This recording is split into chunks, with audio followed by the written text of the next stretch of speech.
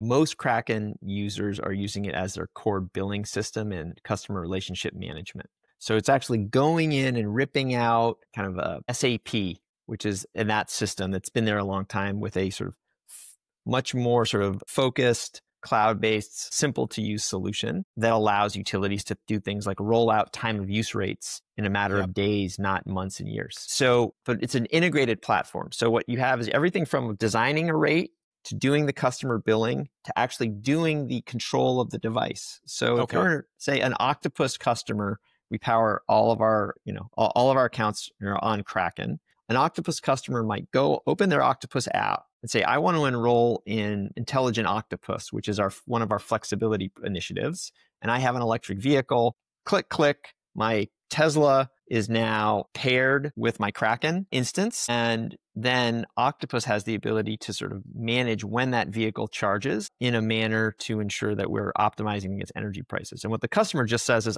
my preference, the car must be charged to 80% by 7 o'clock in the morning. And so we just say, we guarantee that outcome. And between when you plug it in at 6 p.m. and 7 a.m., we get to sort of decide when the charges are going to happen. And what does the customer get in return? Do they get a lower rate? They get a lower overall? rate. They get a lower rate. Yeah. So in the case of our standard product, we typically offer 75% off the cost of charging that EV. But we just rolled out a new product in the UK, and we're sort of exploring how we might be able to do it in Texas, where we're bundling a lease of an EV with a home charger, and all you can use energy for that vehicle for 400 pounds a month, call it $500 a month. You get a car, a charger, and all the charging you need for that car.